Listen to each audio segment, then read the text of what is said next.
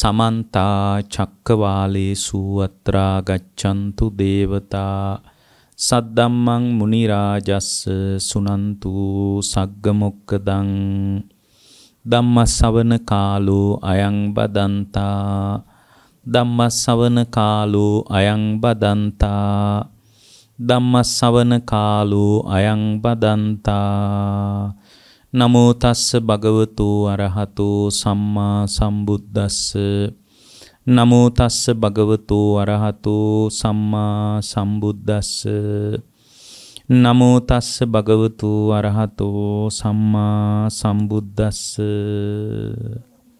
ඒ අපගේ ශාස්ත්‍රූ සම්මා සම්බුදුරජාණන් වහන්සේට අප හැම දිනාගේම නමස්කාරය වේවා. සුපින්වත්නි, ඔබ හැම දිනාම අද ඊ타ම ශ්‍රද්ධාවෙන් බලාපොරොත්තු වන්නේ ධර්ම ශ්‍රවණය කරන්නටයි.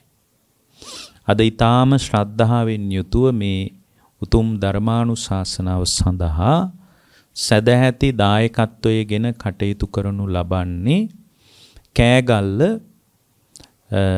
කබගමුව පදිංචි විකුම් බණ්ඩාර මහත්මයා ප්‍රදාන ශ්‍රද්ධාවන්ත පින්නතුන්. ඒ විකුම් බණ්ඩාර මහත්මයා ඇතුළු මේ පින්නතුන්ගේ අරමුණු සිහි කරලා දේශනාව අවසානයේ අපි අනුමෝදනා කරන්නට බලාපොරොත්තු වෙනවා. දැන් ධර්ම ශ්‍රවණී කරන්න කාලය. විකුම් බණ්ඩාර මහත්මයා ප්‍රදාන ඔබ හැම දිනාගේම ලෝකෝත්තර අර්ථයන් සමෘද්ධිමත් වේවා කියලා අපි ප්‍රාර්ථනා කරනවා. පින්වත්නි, බුදුරජාණන් වහන්සේ විසින් අපට වදාළ දේශනාවට අනුව බලනකොට අපේ ජීවිතේ පැවැත්ම පිණිස තමයි අපි මේ වැඩ කරන්නේ. අපි වැඩ ගොඩාක් කරනවා. ඒ වැඩ ඔක්කොම කරන එකේ අර්ථය තමයි ජීවිතේ යහ පැවැත්ම. එතකොට ජීවිතේ යහ පැවැත්ම වෙනුවෙන් අපි වැඩ කරමින් ඒ යහ පැවැත්ම පිණිස පවතින දේවල් රැක ගන්න උත්සාහ කරනවා. ඒවා ආරක්ෂා කරගන්න උත්සාහ කරනවා. එතකොට දැන් නමුත් සමහර මිනිසුන්ගේ ජීවිත දිහා බැලුවම අපිට තේරෙනවා දැන් ජීවත් වෙන්න රස්සාවක් ඕන තමයි.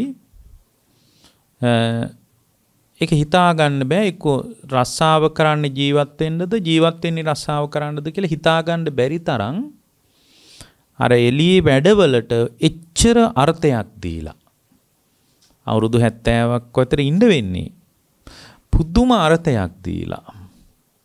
වැඩ නම් ඉවර වෙන්නේ නැහැ. පුදුමාකාර වැඩ ගොඩක් තියෙනවා යාට.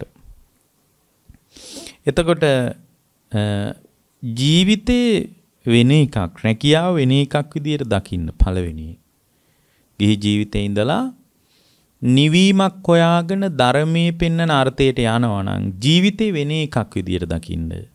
රැකියාව වෙන එකක් විදියට දකින්න. මොකද ගොඩාක් අය ඔය අපිට මුණ ගැහුණාමත් කියන්නේ මේ අනේ ස්වාමීනි මේ වෙලාව නැහැ. ඇයි වෙලාව නැති කියලා අහුවම මේ මම මෙන්න මේ විදියට රැකියා කරන කෙනෙක්, මේ විදියට වැඩ කරන කෙනෙක් කියලා එහෙම කියනවා. එතකොට යාට එහෙම මානසිකාර කෞශල්‍යයකටවත් ජීවිතය අවබෝධයෙන් දකින්නවත් එයාට අවකාශයක් නැහැ. මොකද එයාට අර එළියේ රැකියාව ඇසුරු කරගෙන තියෙන වැඩ බොහොම බහුලයි. එතකොට මේ බහුලත්වයේ ඇතුලේ ලොකු පිළිසරණක් නැහැ. මේ ජීවිතේ යම් කිසි ආකාරයක සුව පහසුවක් තියෙන්න පුළුවන්. එතකොට මේ සුව පහසුවත් මහා විශාල එකක් විදියට අපි සලකන්නේ නැහැ. ඒ සුව පහසුව ලොකු දෙයක් විදියට අපි සලකන්නේ නැහැ. ඇයි ඒ සුව පහසුව ලොකු දෙයක් විදියට සලකන්නේ නැත්තේ? ඒ සුව පහසුව ලොකු දෙයක් විදියට අපි සලකන්නේ නැත්තේ වෙන දෙයක් නිසා නෙමෙයි. ඒ සුව පහසුව විශාල දෙයක් විදියට අපි සලකන්නේ නැතිවීම පිණිස බලපාන දෙයක් තියෙනවා. හේතුව ඒ සුව පහසුව කියලා කියන්නේ එයාගේ මානසිකාර කුසලතාවයේ මත ගොඩනගා ගන්න පුළුවන් දෙයක්. මානසික ස්වභාවයක්.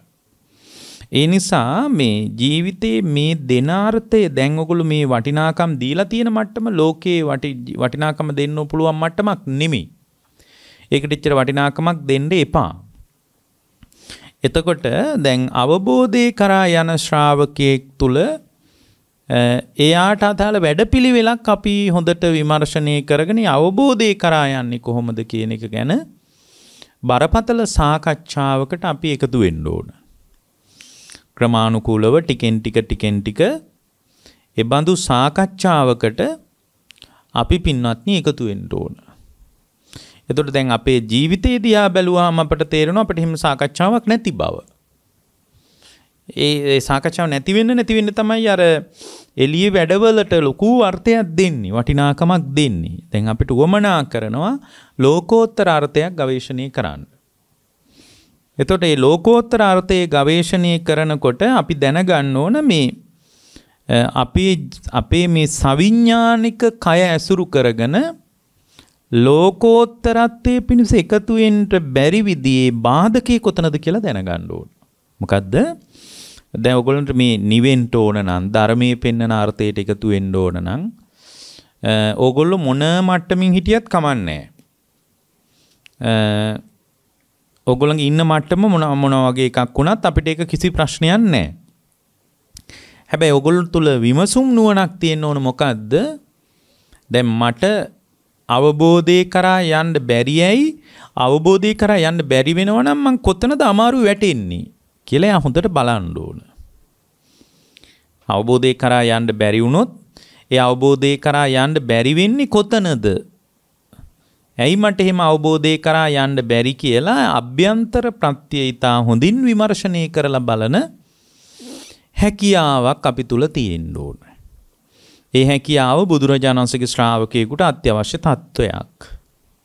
දැන් එතනදී අපි උත්සාහ කරන්න ඕන පින්වත්නි මේ අවබෝධය කරා මට යන්න බැරි නම් ඒ අවබෝධය මා තුල වැහෙන්නේ කොහොමද කියලා දැනගන්න ඕනේ. එතකොට අපි ওই ධර්මී ප්‍රසිද්ධ කතාවක් කියනවා. මොකද්ද?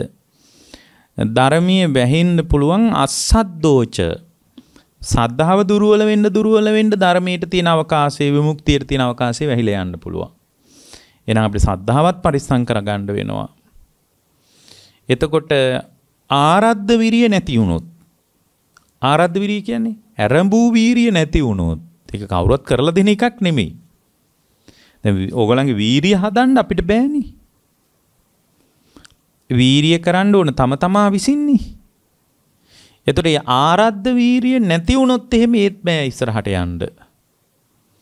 ඒකවල ආරද්ධ වීරිය කඩා වැටිච්ච තැනක ඒ ශ්‍රාවකයා තුළ කුසලතාවයක් තියෙන්න ඕන. මොකද්ද? මේ ඇරඹූ වීරියට මම කොහොමද එකතු වෙන්නේ? මොකද ඒක එකතු නොවෙන්න උඹලා කොයි පන්සලෙම හිටියත් ධර්මයේ විසි වෙනවා. ආයේ බුදුරජාණන් වහන්සේගේ ළඟටම වෙලා බුද්ධ පූජාව තියදී හිටියත් ධර්මයේ විසි වෙන්න පුළුවන් ආරද්ධ විරියෝ විහෙරණය නැති වුණොත්. ඒක නැත්තම් ඒ ධර්මයෙන් අයින් වෙන්න පුළුවන්. ඊළඟට පින්නත්නි සිහිය නැති වුණොත් ඒත් ඔයගොල්ලෝ කොයි තරම් බුද්ධ ශාසනය ඇතුලේ වැඩ කරනවා වගේ ඔයගොල්ලෝ එළිය පෙනුනත් ඕගොල්ලන්ගේ අවබෝධය නිවන ආවරණය වෙන්න පුළුවන්. ඊළඟට තමයි ප්‍රඥාව නැති වුණොත්, ප්‍රඥාව තමා තුල නැත්නම් ඒත් ධර්ම මාර්ගයට තියෙන අවකාශය වැහිලා අර අවබෝධයට විමුක්ත ශ්‍රාවකත්වය ආවරණය වෙන්න පුළුවන්. විමුක්තියට ඔබට එකතු වෙන්න තියෙන අවකාශය වැහෙන්න පුළුවන්. ඊළඟට කර්මයෙන් ආවරණය වෙන්නත් පුළුවන්. අපි දන්නේ නැහනේ. කර්මයෙන් ආවරණය වෙන්නත් පුළුවන්. එතකොට කර්මයෙන් ආවරණය වෙනවා කියන්නේ ඒ කියන්නේ මේ පුද්ගලයා තුල ඔය ආනන්තරික පාප කර්ම වගේ දෙයක් වුණොත් එහෙම අවබෝධයට යන්න තියෙන කොච්චර උමනාව තිබ්බත් වැහිලා යනවා. ඊළඟට විපාකයෙන් වැහිලා යන්න පුළුවන්. දැන් කර්ම විපාකේ බලවත් වෙනකොට ඒ කර්ම විපාකේ බලවත් වෙච්ච තැනක ධර්මයක් මතු කරගන්නවා කියන එක ලේසි වැඩක් නෙමෙයි. විපාකේ බලවත් වුණාම දැන් හිතන්න ඒකනේ දැන් බලන්න ඕගොල්ලෝ මෙහිම ධර්මය අහගෙන හිටියට සිංගමන් යදින මිනිස්සෙක් ඉන්නවා. එයාට එක්තරා විදිහක විපාකයකින් ඕලාරික මට්ටමින් මෙයා වැහිලා ඉන්න එක විදියකින්. එයාට ධර්මය ඇහින්නේ නැහැ. එයාගේ ඔළුවේ වැඩ කරන්නේ සිංගමන ගැන. ඊයේ කීයක් හම්බුණාද ඊයේ කොයි පාරේ ගියාමද හම්බුනේ අද කොහොමද දවල්ට කන්නේ වගේ අදහසක් තමයි යාට තියෙන්නේ. ඇයි විපාකයේ විසින් ධර්ම මාර්ගය අහුරගෙන ඉන්නවා. ආය ශ්‍රුතමය ඒ කියන්නේ ධර්මයේ අහන තැනකටවත් එයාගේ මනස පෙළඹෙන්නේ නැහැ. අහන තැනකටවත් විපාකයේ විසින් තමයි යාව වහගෙන ඉන්නේ. අනිත් එක තමයි කෙලෙස් විසින් යාව වහගෙන ඉන්නවා. ඔන්න ඔය විදියට ඔබව ධර්ම මාර්ගේ වැහෙන්න පුළුවන් අවකාශයන් කීපයක් අපිට අහුල ගන්න පුළුවන්. එතකොට දැන් ධර්මාවබෝධය දැන් ඔන්න ධර්ම මාර්ගේ වැහෙන්න පුළුවන් අවකාශය තමයි කතා කළේ. ඔක ටිකක් ගැඹුරු ටිකක් ඇතුළට කතා කරන්න උත්සාහ කරන්නේ දැන්. එතකොට එහෙම ධර්ම මාර්ගය අපි තුල වැහෙන්න ඔය කියන විදිහට ධර්ම මාර්ගයේ වැහෙන්න බලපාන සාධක ඔය බඳු මට්ටම නම් ධර්මාවබෝධය කරා යන්න තියෙන්නේ කවද්ද? වර්තමානයේ. ඒතර වර්තමානයේමයි ශ්‍රද්ධාව තුල ශක්තිමත් වෙන්න තියෙන්නේ, වීරිය තුල ආරද්ධ වීරිය තුල එකතු වෙන්න තියෙන්නේ, සිහිනුවන මත එකතු වෙන්න තියෙන්නේ, ප්‍රඥාව මත එකතු වෙන්න තියෙන්නේ. වර්තමාන කර්මයෙන් වැහෙන්න නොදී, විපාක වලින් වැහෙන්න නොදී, කෙලෙස් වලින් වැහෙන්න නොදී වැඩ කරන්න තියෙන්නේ ඔයගලන්ට වර්තමානයේ. එහෙනම් මේ අරබුදේ මතුවෙන්නේ අනාගතේ නෙමෙයි. අනේ අනාගතේ මට මෙහෙම වෙයි කියලා ඔයගොල්ලෝ උපකල්පනය කරන්න එපා. ඒවට තවම නූපන් සංස්කාර ඒවා ඉපදිලා නැති සංස්කාර. අනාගතේ මක් වේවිද කියලා බුදුරජාණන් වහන්සේගේ ශ්‍රාවකයා උඩ බලාගෙන ඉන්න කෙනෙක් නෙමෙයි. ඒතර මේ ආවරණීය උණු ස්වභාවයකින් ඔබේ අභ්‍යන්තරයේ දුර්වල වෙන්න බලපාන ප්‍රධාන දේ මොකද්ද? වර්තමානයේ තුල ඒ පුද්ගලයාට අර බුදුරජාණන් වහන්සේගේ ශ්‍රාවකයෙක් විදියට අර්ථයට එකතු වෙන්න බැරි වෙච්ච එක. මේ වෙලාව තමයි ඔය කාරණා ඔක්කොගෙම අපිව වැහෙන්න පුළුවන්. අනාගතයේ විපාක වලින් මගේ නිවන වැහිලයි නෙමෙයි. අනාගතයේ සද්ධාව නැති එකකින් ධර්මයේ වැහිලා යන්න පුළුවන් නෙමෙයි. එහෙනම් ධර්මයේ තුලින් පෙන්නන පණිවිඩේ මතු කරගන්න තියෙන්නේ පින්වත්නි වර්තමානයේ. එතකොට දැන් වර්තමානීය අවබෝධය කරා යන්න නම් ඒ පුද්ගලයා තුල මේ අතීතයේද වර්තමානයේද අනාගතයේද කියන තුන් කාලය ගැනත් දැනගන්න ඕන. අන්න බලන්න. දැන් අපි කාරණා තුනක් කිව්වා. පළවෙනි එක මොකද්ද? බුදුරජාණන්සේගේ ශ්‍රාවකයෙක් අවබෝධය කරා යන්න නම් අවබෝධය වැහෙන්න පුළුවන් තැන කොතනද? ඒක කලින්ම අපි හොඳට අහලා දැනගන්න ඕන. දෙක. ඒ වැහෙන්නේ කවද්ද? වර්තමානයේ. තුන. බුදුරජාණන්සේගේ ශ්‍රාවකයා තුල. ඒ නිසා යා අතීතය ගැනත් හොඳට දැනගන්න ඕන, අනාගතය ගැනත් දැනගන්න ඕන, වර්තමානය ගැනත් දැනගන්න ඕන. තුන් කාලෙම ගැන ඥාන සම්ප්‍රයුක්තකමක් ඒ ශ්‍රාවකයාට තියෙන්න ඕන. ඒ තුන් කාලයේම සම්බන්ධ ඥාන සම්ප්‍රයුක්තකම අනිවාර්යෙන් තියෙන්න ඕන දෙයක්. එතකොට දැන් අතීතය කියලා කියන්නේ මොකද්ද පින්වත්නි? දැන් බොහොම පරමාර්ථයට එකතු වෙලා බලනකොට අතීතය කියලා කියන්නේ මොකද්ද? ඉක්ම ගියපු තත්ත්වයක්. ඒ ඉක්ම ගියපු තත්ත්වය වෙනස් කරන්න පුළුවන්ද? වෙනස් කරන්න බෑ. ඉක්ම ගියපු තත්ත්වය කෙසේවත් වෙනස් කරන්න බෑ. හරි ගැඹුරින්ම බැලුවාම මේ අතීතය කියලා කියන්නේ මොකද්ද? ගැඹුරින්ම බැලුවාම අතීතය කියලා කියන්නේ ටික ගැඹුරින් බැලුවා මේ වාක්‍ය හොඳට ඔළුවේ තියාගන්න හොඳයි. අතීතය යනු මෙයයි කියලා. අතීතය කියලා කියන්නේ නාම රූප වශයෙන් මවාගත්ත චේතනාත්මක සංස්කාර ටිකක් විතරයි. යථාර්ථයක් නෙමෙයි. අතීතය කියන්නේ මොකද්ද? නාම රූප වශයෙන් මවාගත්ත. අතීතය අත්දකින්න බෑ. අතීතේ මට බැන්නාය, මං ගැන වර්ණනා කළාය, මෙසේ රූප තිබුණාය, මෙසේ රූප නොතිබුණාය කියලා නාම රූප වශයෙන් මවාගත්ත සංස්කාර ටිකක් තියෙනවා. අතීතේ බැන්නපු කතාවට ආයකතු වෙන්න පුළුවන් කමක් නැහැ. දැන් මීට අවුරුද්දකට විතර කලින් බැනපු එකක් සම්බන්ධව මේ වෙලාවේ නාම රූප වශයෙන් මවාගත්ත චේතනාත්මක සංස්කාර ටිකක් විතරයි. චේතනාත්මක සංස්කාර ටිකක් විතරයි. ඔක තමයි අතීතය කියන්නේ. අතීතය යථාර්ථයක් නෙමෙයි. චේතනාත්මක සංස්කාර ටිකක් විතරයි අතීතය කියන්නේ.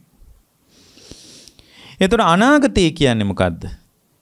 ගැඹුරින් බැලුවාම අනාගතයේ වනාහි නාම රූප වශයෙන් අධ්‍යක්ීම් වශයෙන් නොලබපු තවම ලබලා නැහැ. නාම රූප වශයෙන් අධ්‍යක්ීම් වශයෙන් මතු බලාපොරොත්තු වන චේතනාත්මක සංස්කාර. ඒ බලාපොරොත්තු වන සංස්කාර ටිකක්. ඒකත් යථාර්ථයක් නෙමෙයි. ඒකත් පොඩි මානසික චේතනාත්මක නාම සංස්කාර ටිකක්. නාම සංස්කාර ටික. එසේ විය හැක කියලා ඉක්කුත් නැහැ. එසේ විය නොහැක කියලා ඉක්කුත් නැහැ. වෙන්නත් පුළුවන් නොවෙන්නත් පුළුවන්. මෙහෙමම වෙන්න ඕන කියලා හිතාගෙන ඔයගොල්ලෝ අද වැඩ කරනවා. ඉතින් එහෙම වෙයි කියලා අපිට කියන්න බෑ. ඇයි අනාත්ම ලෝකයක් නේ. වසඟයේ නොපැවැත්විය හැකි ලෝකයක් නේ. හරි. දැන් ඔන්න බලන්න අතීත අනාගත වර්තමාන කියන තුන් කාලය ගැන කේන්ද්‍රගත අර්ථයක් තියෙන්න ඕන ශ්‍රාවකයෙකුට. ඒක තමයි තුන්වෙනි කාරණේ.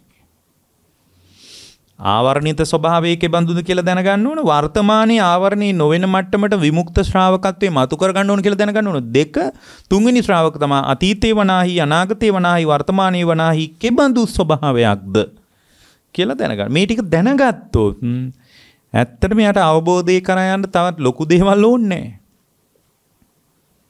අවබෝධය කරා යන ශ්‍රාවකයෙකුට මහා ලොකු දේවල් ඕන වෙන්නේ නැහැ පින්වත්නි. එහෙනම් අනාගතය කියන්නේ මොකද්ද? අනාගතය කියලා කියන්නේ නාම රූප වශයෙන් අධ්‍යක්ීම් වශයෙන් මතු බලාපොරොත්තු වන චේතනාත්මක සංස්කාර ටිකක්. මානසික සංස්කාර ටිකක්. ඒතර වර්තමානයේ කියන්නේ මොකද්ද? වර්තමානයේ කියලා කියන්නේ නාම රූප වශයෙන් ලැබෙන සංස්කාර ටිකක් විතරයි වර්තමානයේ. ඒ වර්තමානයේ සංස්කාර අතීතයට සම්බන්ධත් නැහැ. අතීත වර්තමානයේ සංස්කාර අනාගතයට යන්නෙත් නැහැ. මේ වෙලාවෙම හටගන්න නාම සංස්කාර මොකද වෙන්නේ? මේ වෙලාවෙම නිරුද්ධ වෙලා යනවා. දැන් මේ වෙලාවේ අපි තුල හටගන්නවා නාම සංස්කාර ටික. දැන් මම මේ කියන එකට අනුව ඔයගොල්ලන්ගේ හිතේ නාම සංස්කාර ටිකක් හටගන්නවා. සංඥා හටගන්නවා, විතර්ක හටගන්නවා, විචාර මම මේ කියන ඒවාට අනුව ඔයගොල්ලෝ ਵਿਚාරනවා මනසින්. සිතුවිලි හටගන්නවා කියන එකට අනුව. ඊළඟ වචනේ කියනකොට ඒ සංස්කාරات නිරුද්ධයි, විතර්කත් නිරුද්ධයි, විචාරත් නිරුද්ධයි, සංචේතනත් නිරුද්ධයි. ඔක්කොම නිරුද්ධයි. ඒ වචනය ඇහෙනකොට ඒකට අනුව තමයි පින්වත්නි විතර්ක හටගන්නේ, විචාර හටගන්නේ, සංචේතන හටගන්නේ, සංඥා හටගන්නේ, වේදනා හටගන්නේ. ඒ ශබ්දය අසුරු කරගෙන ශබ්ද තණ්හාව හටගන්නේ. ඔක්කොම හටගන්නේ වර්තමානයේ. ඒවා මතු ඊළඟ මොහොතටවත් යන්නේ නැහැ. ඒ නාම සංස්කාර ටික එතන මෙතන බිඳිලා යනවා. මත්තේහි ඒවා අතර කිසිදු සම්බන්ධතාවයක් ඇත්තේ නැහැ. අනාගතයට කිසිම සම්බන්ධයක් ඇත්තේ නැහැ පින්වත්නි. ඔන්න ඔය විදියට තුන් කාලයේ පිළිබඳ ප්‍රඥාවන්ත ඥාන සම්ප්‍රයුක්ත ශ්‍රාවකයෙක් විදියට තුන් කාලයේ වනාහි කෙබඳු ස්වභාවයක්ද කියලා දැනගන්න ඕන. ඔය ටික හදාගත්තොත් දැන් මොන කාරණා තුනයි. ඔය ටික හදාගත්තොත් ඔය ටික හදාගත්ත කෙනාට අවබෝධය කරා යන්න පුළුවන්. ඔය ටික දන්නේ නැති කෙනාට අවබෝධය කරා යන්න බෑ. ඇයි යාට අවබෝධය කරා යන්න බැරි? අවබෝධය කරා යන්න බැරි සලායතන නිමිති ගන්නකොට පහළ වෙන රූප වේදනා ආදිය මේ ඇසුරු කරගෙන මම වශයෙන් ඒක දැකලා ස්ථීර වශයෙන් මේ මම ආයනෙන් පිළි අරගෙන අනිත්‍ය වෙච්ච ස්කන්ධ ටිකක් නැවත නැවත ඔයගොල්ලෝ අනාගතයට හදනවා. කලින් කලිත් ඕක අද කරන්නෙත් ඕක. ඇයි මේ විදිහේ හොඳ පදනමක් නැහෙනේ? සලායතන නිමිති ගන්නකොට දැන් අපි සලායතන නිමිතිනේ ගන්නෙ. සලායතන නිමිති ගන්නකොට රූප වේදනා මේ ආදිය ඇසුරු කරගෙන පින්නත්නි රූප වේදනා සංඥා සංකාර විඥාන කියන ස්කන්ධ ටික අල්ලගෙන හැම වෙලාවකම මාව බිහි වෙනවා. මව කුසේදී මම බිහි වුණා නෙමෙයි. හැම වෙලාවකම වර්තමානයේ මම කියන ගතිය බිහි වෙනවා. එතකොට මේ මම කියන ගතිය ඇතුලේ ඔයගොල්ලෝ මොකද්ද කරන්නේ? අවිද්‍යාවෙන් අනාගතයේ ස්කන්ධ මහදහද ඉන්නවා. අතීතයේ පින්නත්නි ඔයගොල්ලෝ අතීතයේ පෙර ජීවිතයේ සසර සලායතන නිමිති ගන්නකොට සලායතන නිමිති ගන්නකොට පහළ වෙච්ච ස්කන්ධ ටික අල්ලගෙන තමයි අතීතේ මම බිහි වුණේ.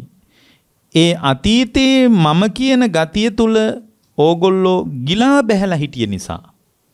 ඒ මම කියන ගතිය තුල ගිලා බැහැලා ඉන්නකොට මම ආයනේ ඇතුලේ තමයි අර සලායතන නිමිති ටික අපි කියවගන්නේ. සලායතන නිමිති ටික කියවගන්නේ. ඒ මම ආයනේ ඇතුලේ සලායතන නිමිති ටික කියව ගන්නකොට එයා ස්කන්ධ ටිකට තමයි පෙම් කරන්නේ. Tamanගේ ස්කන්ධ ටිකට. ඒතර Tamanගේ ස්කන්ධවල ස්වභාවය මොකද්ද? අනිත්‍යකම. නමුත් එයාට එහෙම එකක් තේරෙන්නේ නැහැ. දැන් මේ වෙලාවේ අපි තුල හට ගන්න සංඥා ස්කන්ධය අනිත්‍යයි කියලා නෙමෙයි අපිට වැටහෙන්නේ. මගේ වසඟේ පවත්වන්න පුළුවන් කියලා වැටහෙන්නේ. ඇත්තටම අපිට එහෙමමයි වැටහෙන්නේ. එතකොට අනිත්‍ය වෙච්ච ස්කන්ධ ටිකක් ඇසුරු කරගෙන මම කියන ගතිය අනිත්‍ය වශයෙන්ම දකින්න බැරි වෙච්ච නිසා. ඒ කියන්නේ යථාභූත ඥානෙ නැති වෙච්ච තැනක පින්වත්නි ස්කන්ධ උපාදානෙමයි වර්තමානයේ ඔයගොල්ලෝ හැදිලා තියෙන්නේ. වර්තමානයේ ඔයගොල්ලන්ගේ ওই ස්කන්ධ ටික හැදුනේ. එතකොට දැන් ওই වර්තමාන ස්කන්ධ ටික අනිත්‍යයි කියලා කිව්වට ඔයගොල්ලෝ ඒ අනිත්‍යතාවය පිළිගන්න ලෑස්ති නෑ. ඔයගොල්ලන්ගේ හිත හැම වෙලාවකම පිළිගන්නේ කොහොමද? අනිත්‍ය වූ ස්කන්ධ මම වශයෙන්.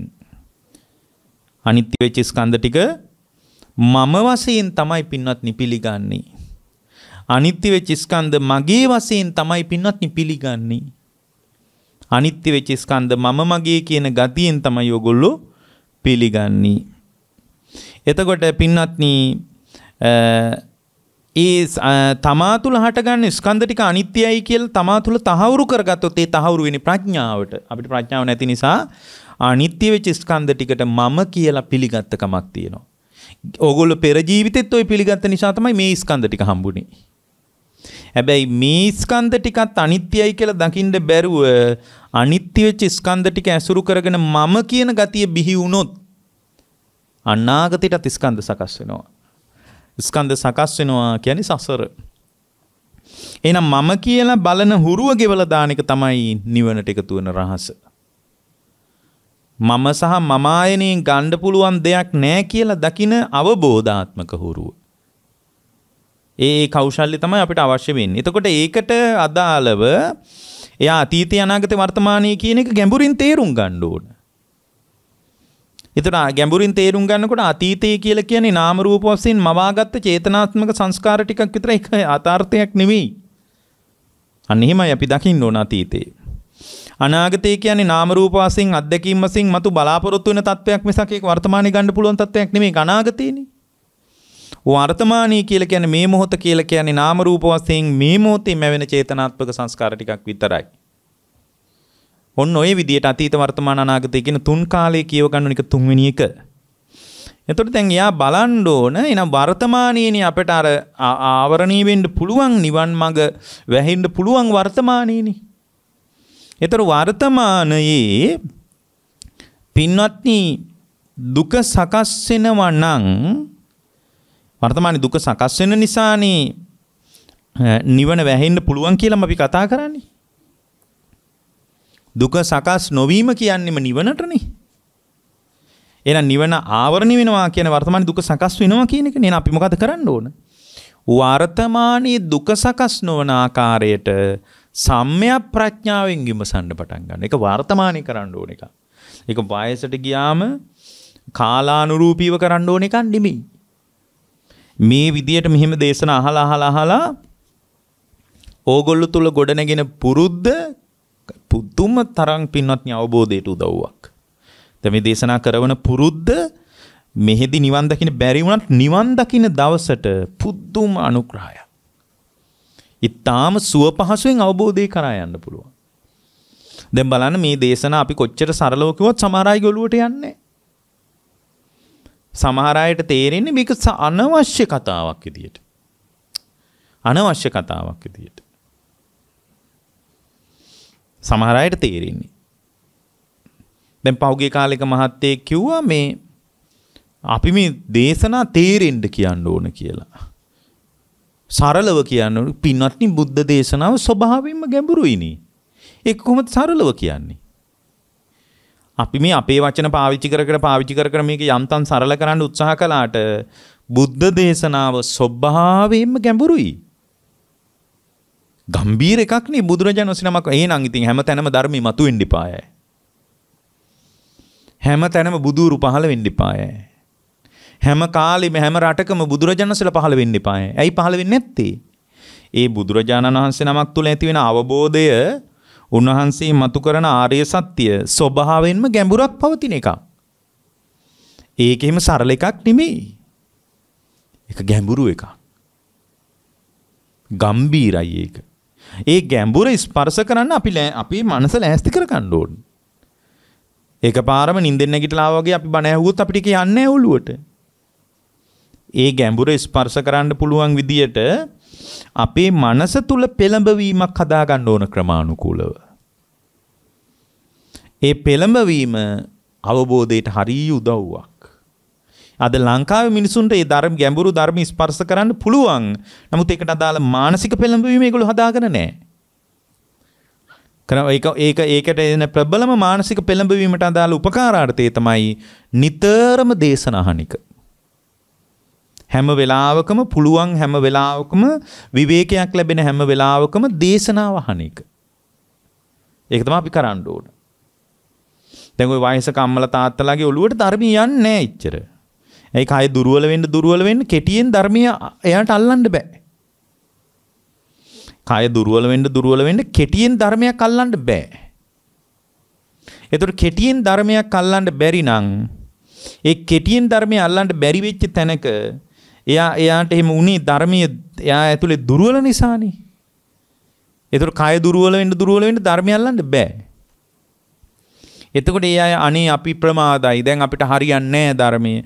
අපි ওই තියෙන දෙයක් බලාන වෙන දෙයක් බලාන ওই පිනක් දහමක් කරගෙන ඉන්නවා කියලා පැත්තකට වෙන්න නරකයි. හොඳට එක දේශනාවක් හොඳට කර ගම්බීරාර්ථයේ මතුවන දේශනාවක් නිතරම අහන්න ඕන. එතකොට අර වෙනදට වඩා තේරෙන්න ගන්නවා. ටික ටික තේරෙන්න ගන්නවා. ඒ නිසා මේ ධර්මයේ අතාරින්න හොඳ නෑ. අනේ අපිට මතක හිටින්නේ නෑ. අපිට තේරෙන්නේ නෑ කියලා අතහැරියොත් අතහැරිනවාමයි. බුද්ධ ශාසනයමයි අතහැරෙන්නේ. ඒ නිසා මේ වෙලාවේ බුද්ධ ශාසනය තදින් අල්ල ගන්න. කෙලෙස් විසින් බරපතල විදියට අභියෝග කරන වෙලාවක අපි ඉන්නේ. තදින් අල්ල ගන්න. ඒතකොට කෙනෙක් කියන්න පුළුවන් නිකන් බොහොම දාර්ශනික කතාවක් ඇතුලේ නෑ ඉතින් ධර්මීය වුණත් තදින් අල්ල ගන්න එපා කියලානේ බුදුරජාණන් වහන්සේ වදාළේ කියලා. පින්වත්නි මේ වෙලාවේ තවම ඔයගොල්ලෝ ධර්මයට ආදුනිකයි. ධර්මයට ආදුනිකයි. ඒ නිසා තදින් අල්ල ගන්න ඕන. ඒතර ඒ තදින් අල්ල ගන්න ඕන ආදුනික නිසා. දැන් අපි හිතමුකෝ ඔරුවක ගමනක් යනවා කියලා. එතකොට එයා ඔරුව ටිකක් තදින් අල්ලගෙන ඉන්න ඕන ආදුනිකයි නම්. ඇයි? පීනන්න කෞශල්‍යයක් නැහැනේ. පීනන්න පුළුවන් වෙච්ච දවසට පීනීමේ හැකියාව හොඳට තිබ්බාම අර සමහර මිනිස්සු ඉන්නේ ගොඩ බිමට වඩා හොඳට වතුර යන්නේ. එහෙම හැකියාවක් මතුවෙච්ච දවසට එබඳු හැකියාවක් අපි තුලින් ක්‍රියාත්මක වෙන්න පටන් ගත්ත දවසට පින්වත්නි අපිට හැල්ලු වෙන්න පුළුවන්. හැබැයි දැන් ඕගොල්ලෝ ඉන්නේ කෙලෙස් විසින් බරපතල විදියට ඔබට ඔබව පෙලන්න හදන වෙලාවක වටපිටාවම බලන්න හොඳට. කෙලෙස් විසින් බරපතල විදියට ඔබව පෙලන්නේ නැද්ද කියලා. එහෙම වෙලාවක. ඒ නිසා ධර්මයේ තදින් අල්ල ගන්න මේ කාලේ.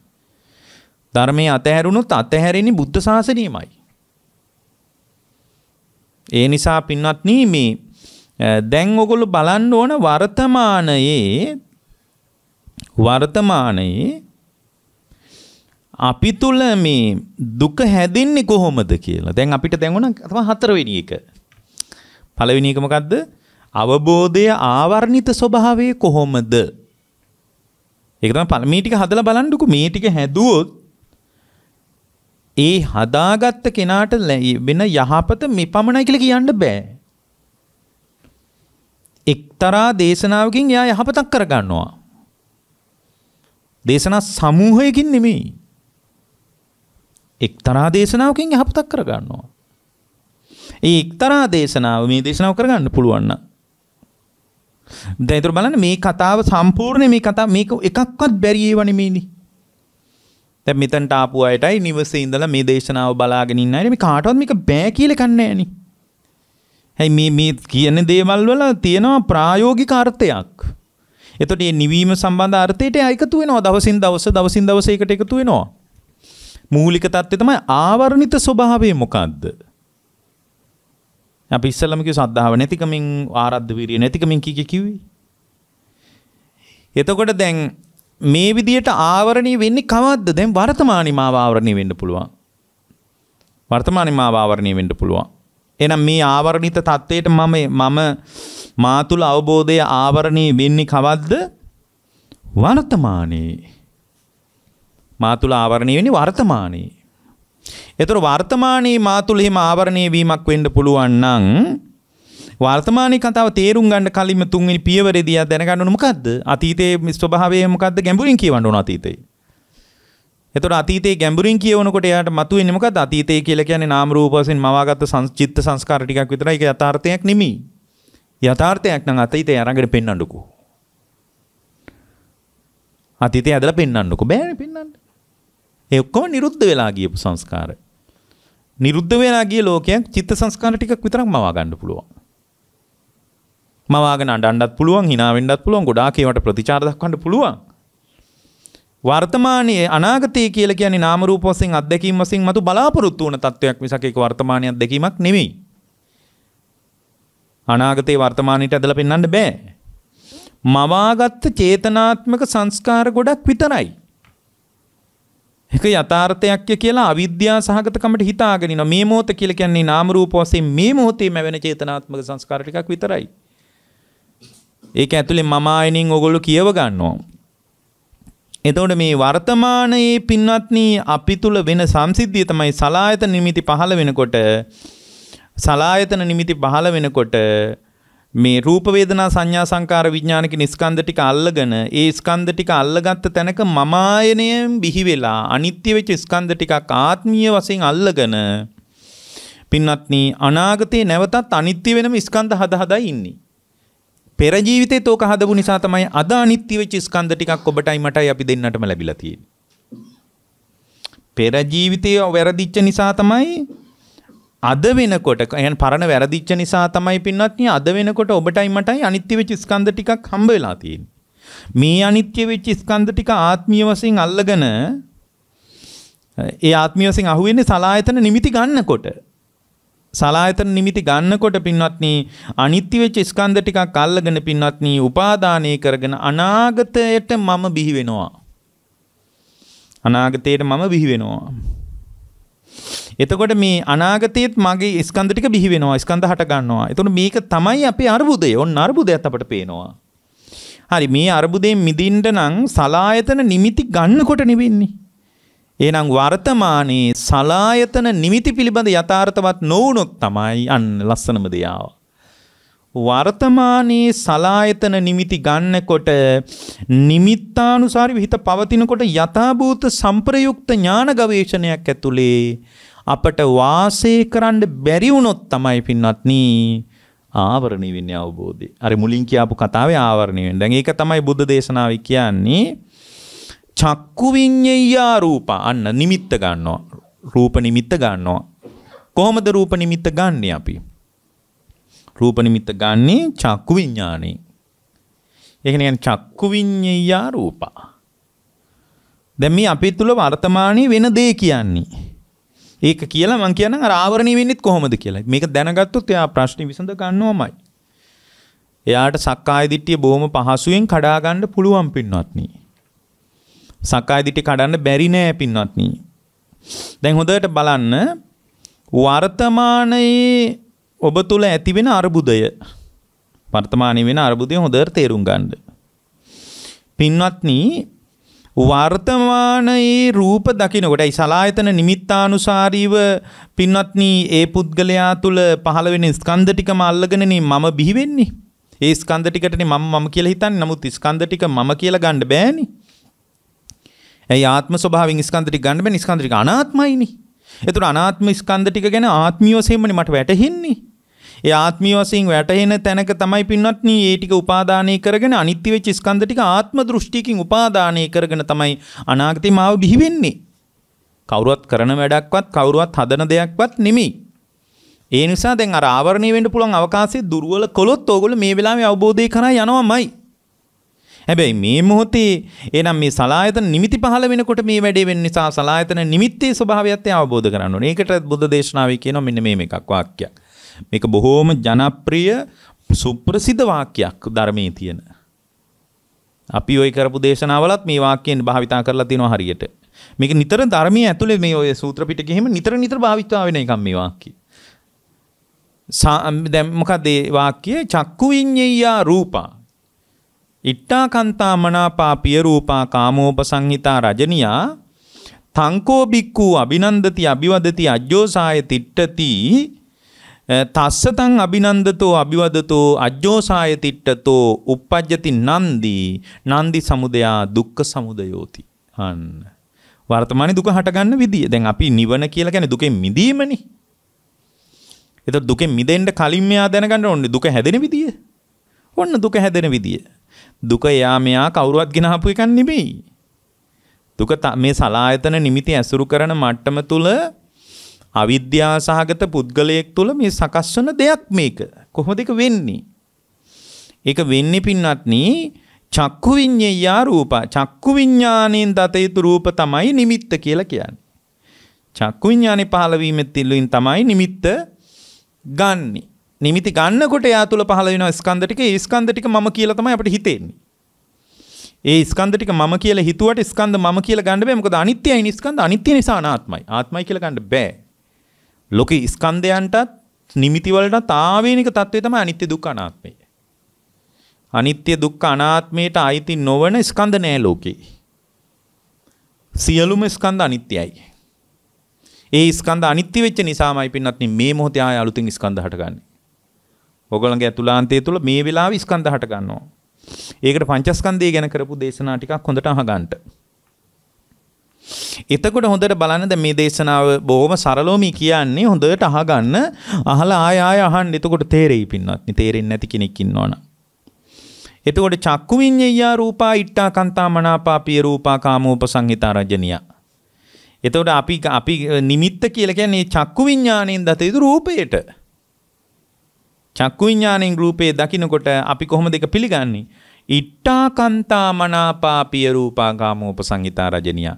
ඉෂ්ඨයි කාන්තයි මනාපයි ප්‍රිය උපදවන රූපයක්මයි කියලා තමයි අපේ හිත ඔය චක්කු විඤ්ඤාණයෙන් දත යුතු රූපේ පිළිගන්නේ. ඉෂ්ඨා කන්තා මනාපා පිය රූපා කාමෝපසංහිතා රජනියා. හොඳයි ඉෂ්ඨයි කාන්තයි කියලා මේ හිත ඔය රූපේ පිළිගත්තොත් දැන් මේ මොකක්ද කියන්නේ වර්තමානයේ වෙන දේ. හැම වෙලාවකම ඇස පහළ වෙන තැනක අපි තුල වෙන දේ මේ කියන්නේ. වර්තමානයේ දුක සකස් වෙන විදිය මේ කියන්නේ. වර්තමානයේ ඉෂ්ඨයි කාන්තයි කියලා රූපේ ගත්තොත් ඒ ඉෂ්ඨයි කාන්තයි කියලා ගත්ත රූපය තවත් සිතකින් අභිනන්දනය කරනවා. ඉෂ්ඨයි කාන්තයි කියලා ගත්ත තැනක ඒ රූපය තවත් සිතකින් අභිනන්දනය කරනවා. අභිනන්දති. ඊට පස්සේ ඒ ඉෂ්ඨයි කාන්තයි කියලා හිතින් අල්ලගෙන එයා ඒක ගැන ඉෂ්ඨයි කාන්තයි කියලා කතාත් කරනවා. අජ්ජෝසාය තිට්ඨති ඉෂ්ඨයි කාන්තයි කියලා එයා ගිලගෙන බැහැගෙනත් ඉන්නවා. එතකොට ගිලගෙන බැහැගෙන ඉන්නකොට මොකද්ද වෙන්නේ? ඒ විදියට කරනකොට තස්සතං අභිනන්දතෝ අභිවදතෝ අජ්ජෝසාය තිට්ඨදෝ uppajjati නන්දි. අන්න එතන තමයි තෘෂ්ණාව හටගන්නේ. තණ්හා උපදින තැන ඔය කියන්නේ. ඇයි දුකට හේතුව මොකද්ද? තණ්හාවනේ. හොඳට දුක්ඛ සමුදය සත්‍ය විදියට බුදුරජාණන්සේ වදාළේ මොකද්ද? තණ්හාව. චතුරාර්ය සත්‍යයේදී දුකට හේතුව විදියට පෙන්වන්නේ තණ්හාවනේ. තණ්හාව නිරුද්ධ වුණාම දුක නිරුද්ධයි කියලා නිපින්වත්නි ධර්මී කියන්නේ. එහෙනම් දුකට හේතුව වෙන දෙයක් නෙවෙයි. දුකට හේතුව තණ්හාවමයි. එතකොට දුකට හේතුව තණ්හාව නම් දුක්ඛ සමුදය තණ්හාව නම් තණ්හාව උපදින විදිහ ඉස්සලා හොයා ගන්න ඕනේ. ඊට පස්සේ තණ්හාව නිරුද්ධ කරන්න පුළුවන්. දැන් අපිට තණ්හාව උපදින විදිහ ගැන කිසි වගේවක් නැහැ. අපි දුක නැති වෙන්න කියලා මෙහි වෙන වැඩ ටිකක් කර ඉන්නවා. හොඳට බලන්නකෝ අපි කරන්නේ මේ වගේ ගැඹුරු විමසුමක් අපේ ඇතුලේ නෑනේ. අපේ ඇතුළාන්තය අපට බෑනේ ඇතුළාන්තය විශ්ලේෂණය කරගන්න. ඒකමයි අසරණකම. එතකොට දැන් ඒ විදිහට අභිනන්දනය කරනකොට අභිනන්දති අභිවදති අජ්ජෝසාය තිට්ඨතෝ uppajjati නන්දි නන්දිය හට ගන්නවා අභිනන්දනය කරන්න. ඒ චක්කු විඥාණයෙන් දත යුතු රූපේ අභිනන්දනය කරේ නැත්තම් නන්දිය හටගන්නේ නැහැ. හැබැයි අපි ඒ කියන්නේ සලායතන නිමිති ගන්නකොට පහළ වෙන චේතනාත්මකව මේ අර ගොඩනැගෙන ස්කන්ධ ටික තමයි අල්ලගෙන මම කියලා හිතාගෙන අනිත්‍ය වෙච්ච ස්කන්ධ වලට ওই වටිනාකම දීලා තියෙන්නේ. යථාභූත ඥානය පාවිච්චි කර අනිත්‍යතාවයේ සීමාවෙම වටහා ගත්තොත් පින්නත් කවදාවත් අරුබුදේ හටගන්නේ නැහැ. අනාත්මයේ වශයෙන්ම පිළිගත්තොත් පින්වත්නි අනාගතයේ ස්කන්ධ ටික ඇසුරු කරගෙන ආයේ මම බිහි වෙන්නේ නැහැ. මමාහිනේ නිරුද්ධ වෙච්ච තැනක පින්වත්නි සංසාර දුක හමාර වෙන්නේ. ඒ සංසාර දුක හමාර කරගන්න කලින්ම ඒ ශ්‍රාවකයාට තියෙන ඕන දුක සකස් වෙන විදිය ගැන නුවණක්. ඊට පස්සේ අපිට පුළුවන් ආවරණය වෙන්නේ කොහොමද කියලා කතා කරන්න. ඊට පස්සේ තස්සතං අභිනන්දතෝ අභිවදතෝ අජ්ජෝසාය තිට්ඨතෝ uppajjati නන්දි සමුදයා දුක්ඛ සමුදයෝති. නන්දිය සමුදේ වෙච්ච තැනක දුකමයි සමුදේ වෙන්නේ. අන්න බලන්න. යම් තැනක නන්දිය සමුදේ වුණා නම් දුකමයි සමුදේ වුණේ පින්වත්නි වෙන දෙයක් නෙමෙයි. නන්දිය සමුදය වීම වනාහි දුක සමුදය වීමක්මයි පින්වත්නි වෙන දෙයක් නෙමෙයි. අන්න එන දුක හටගන්නේ කමද්ද? වර්තමානී පින්වත්නි චක්කු විඥාණයෙන් දත යුතු රූපය අවිද්‍යාවෙන් පරිහරණය කරන තැනමයි දුක හටගන්නේ. චක්කු විඥාණයෙන් දත යුතු රූපය මමායනේ ඇතුලේ තෙත් වෙන්නේ නැත්තම් පින්වත්නි නන්දිය හටගන්නේ නැහැ. මොකද අභිනන්දනේ වෙන්නේ නැහනේ. ඇයි යාට චක්කු විඥාණයෙන් දත යුතු රූපේ ඉෂ්ටයි කාන්තයි කියලා නෙමෙයි වැටහෙන්නේ. හේතුඵල ධමයෙන් සකස් වෙච්ච දෙයක් විදිහට වැටහෙන්නේ. හේතුඵල ධම ඔස්සේ බලනකමමයි ඔබව නිවන්නේ. එතකොට දැන් අර එන වර්තමානයේ මෙන්න මේ කතාව ඇතුලේ කියපු සංසිද්ධිය ආවරණය වෙන්න පුළුවන් සද්ධාව නැතිකමෙන්. ඇයි සද්ධාව තිබ්බොත් විතර මේ කියන කතාව පිළිගන්නේ. හොඳට බලන්නකෝ ඒකයි ආවරණය වෙනවා කියන්නේ. සද්ධාව නැති කෙනෙක් මේ මොනවා කියනවද දන්නේ නැහැ කියලා විසි කරලා දානවා.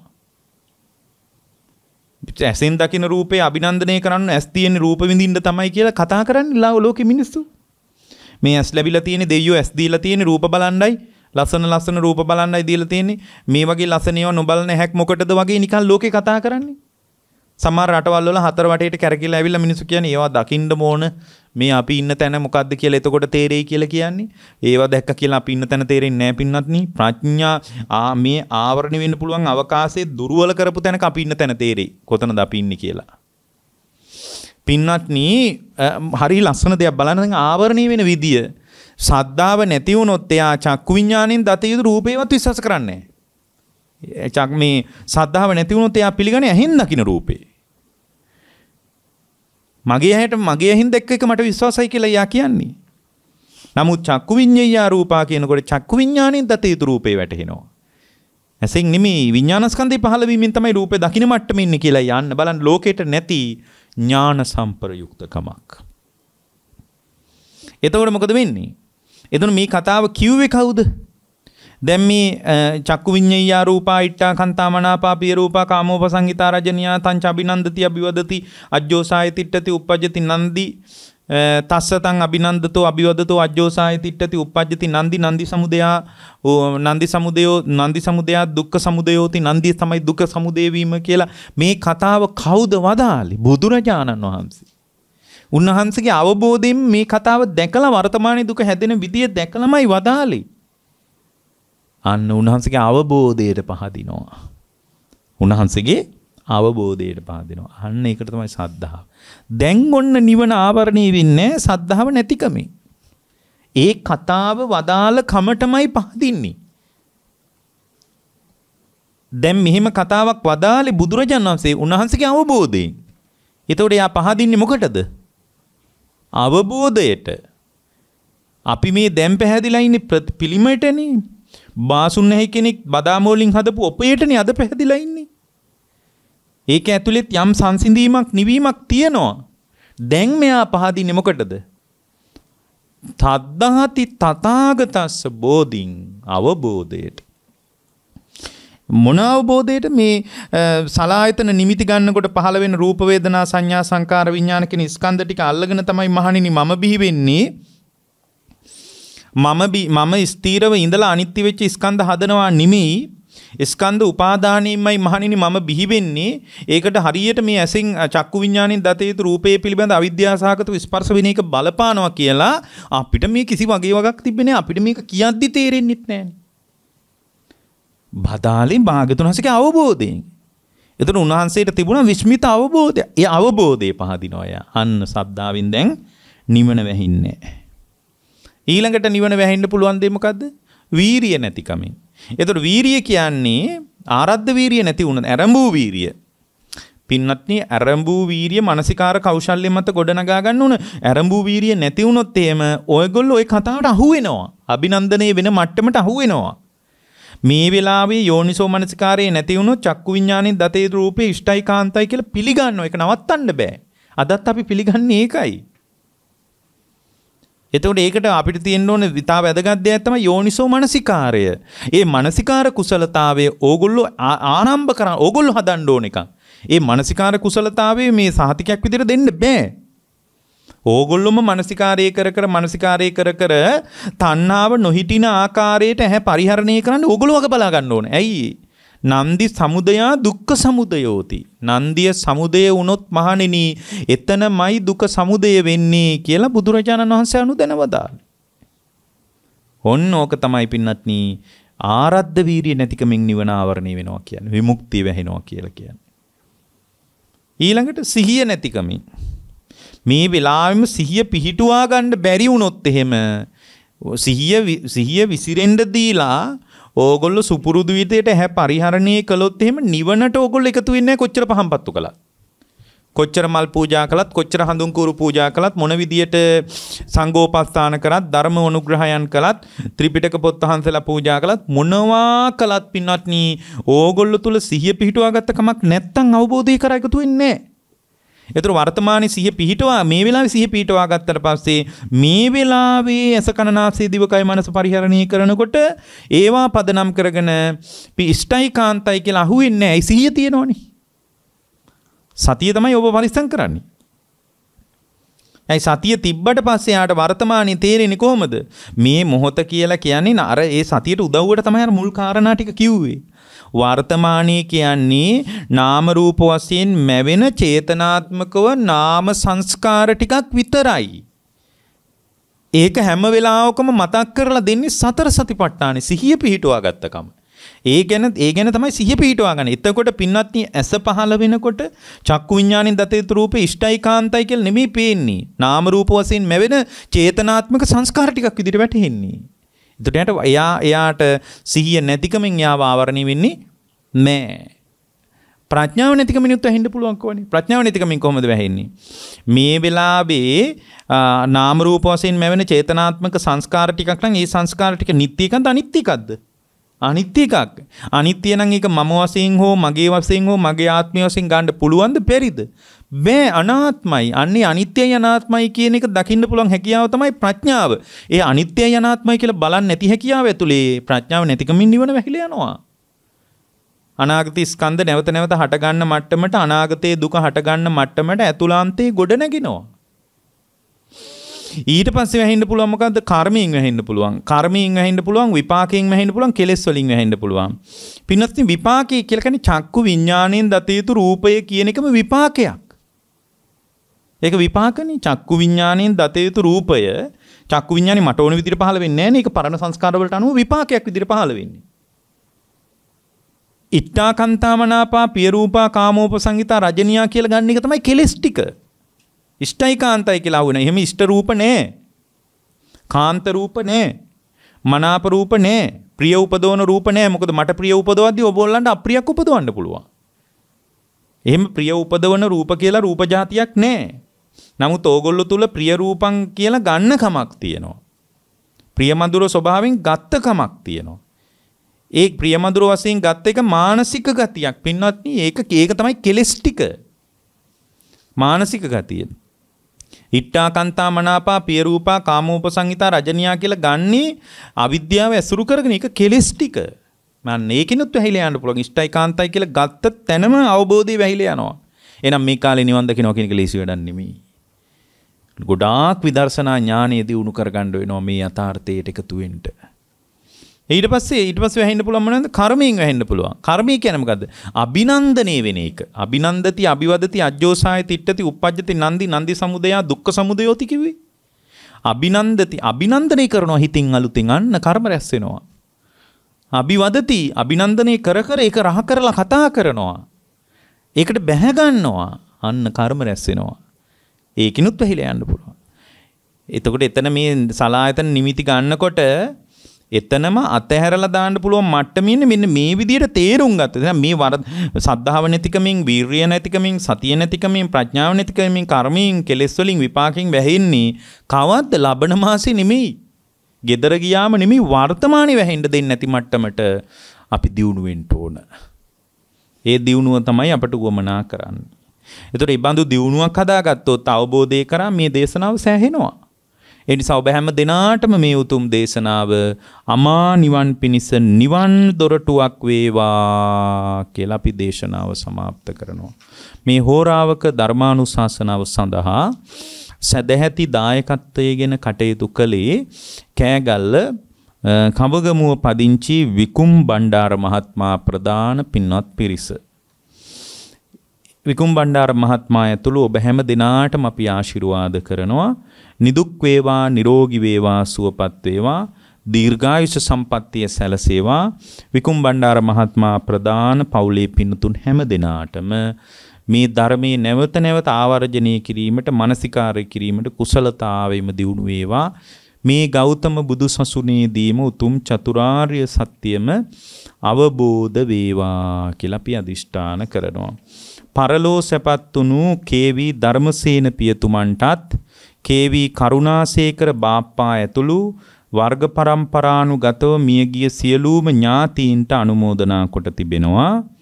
විකුම් බණ්ඩාර මහත්මයාගේ නමින් මියගිය සියලු ඥාතීන්ට මේ උතුම් කුසලානිසංස ධර්මයන් හේතු උපකාර වේවා. ඒ විකුම් බණ්ඩාර මහත්මයාගේ නමින් මියගිය දෙපාර්ශවගතම සියලු ඥාතීන්ට අනුමෝදනා වේවා. වර්ග පරම්පරානුගත සියලු ඥාතීන්ගේ භවගාමී ජීවිතයේ සුවපත් වේවා. උතුම් චතුරාර්ය සත්‍ය අවබෝධයේ පිණිස මේ කුසල් බලවත් වේවා කියලා අපි අදිෂ්ඨාන කරනවා. සුජීවත්ව සිටින බී.ආර්. බේබිනෝනා මෑණියන්ට එවැගේම චන්දිමා දයාංගනී මහත්මිය ඇතුළු සියලු දෙනාට, සහෝදර සහෝදරියන්ට, අඹදරුවන්ට, පවුලේ සියලුම දෙනාට, ලෝකවාසී සියලු දෙනාට, දෙව් මිනිස් සියලුම දෙනාට ධර්මාවබෝධය වේවා. මේ දේශනාමය කුසල් නිවන් පිණිස උපකාරාර්ථයෙන් හැම දෙනාටම හේතු වේවා. මේ ගෞතම බුදු සසුනේදීම උතුම් චතුරාර්ය සත්‍ය අවබෝධයේ පිණිස මේ උතුම් කුසලානිසංසයන් හේතුපකාර වේවා කියලා අදිෂ්ඨාන කරනවා. ඒ වගේම මෙතුමා අදිෂ්ඨානයක් කරගෙන තියෙනවා මේ භවයේදී Tamanගේ බිරිඳ දරුවන් දෙදෙනා ඇතුළු ඒ පින්නතුන් සියලු දෙනාටම එකවර උතුම් චතුරාර්ය සත්‍ය අවබෝධ කරගන්නට භව ගමනේදී මේ ධර්ම දානමේ කුසල් උපකාරාර්ථයෙන් වැදගත් වේවා කියලා අදිෂ්ඨානය කොට තියෙනවා. එසේම වේවා කියලා අපි අදිෂ්ඨානයට සෙත් ප්‍රාර්ථනා කරනවා. විකුම් බණ්ඩාර මහත්මයා නිවන් දක්නා ජාති දක්වාම සෑම භාවයකදී මුතුම් තිසරණීම් පිහිට වේවා, ධර්මාවබෝධයෙන් පිහිට වේවා. ගෞතම බුදුරජාන් වහන්සේගේ මේ බුද්ධ ශ්‍රාවක භාවය වගේම සියලු තන්හිම බුද්ධ ශ්‍රාවකත්වයේම මුණ ගැහිවා කියලා තුමන් ප්‍රාර්ථනා කරලා තිබෙනවා. බිරිඳ ඇතුළු දරු දෙදෙනා ඇතුළු හැම දෙනාට මේ බුද්ධ ශ්‍රාවකත්වයේම සසර මුණ ගැහිවා කියලා ප්‍රාර්ථනා කොට තිබෙනවා. දේශකයන් වහන්සේ වෙච්ච අපට ආශිර්වාද කොට තිබෙනවා. ඒ වගේම සියලු පූජනීය මහා සංඝරත්නයටත් මේ ප්‍රඥා නාලිකාවේ නායක ස්වාමින් වහන්සේ ප්‍රදාන පූජනීය මහා සංඝරත්නයටත් මේ කුසල් නිවන් දොරටුවක් වේවා කියලා අපි අදිෂ්ඨාන කරනවා. සතරවරන් රජදරුවන් සග්දෙවිඳුන් ප්‍රදාන සියලු දිව්‍ය රාජ මණ්ඩලවලටත් බ්‍රහ්ම රාජ මණ්ඩලවලටත් අවීචයේ පටන් භවාග්‍රය දක්වා විහිදී පැතිරී පවතින පෙනෙන නොපෙනෙන හැම දිනාටමත් මේ උතුම් කුසලානිසංස ධර්මයන් උතුම් චතුරාර්ය සත්‍යයටම චතුරාර්ය සත්‍ය අවබෝධයටම මහෝපකාරී වේවා. විකුම් බණ්ඩාර මහත්මයා ඇතුළු පින්තුන් ඔබ සියලු දෙනාට ධර්ම ශ්‍රවණයට පැමිණුණු සියලුම දෙනාටද මේ ගෞතම බුදු සසුනේදීම වහවහා නිවි සැනසීම පිණිස පාරමී ධර්මයක් වේවා කියලා අපි අදිෂ්ඨාන කරනවා.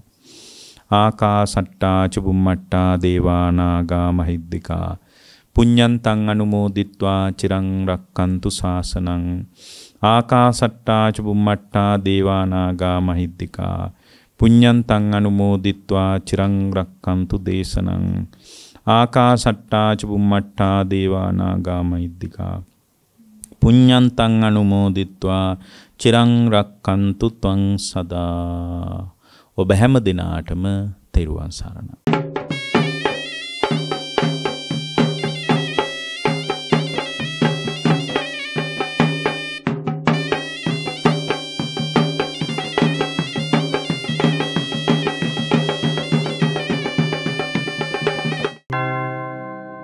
රාගක්ඛයෝ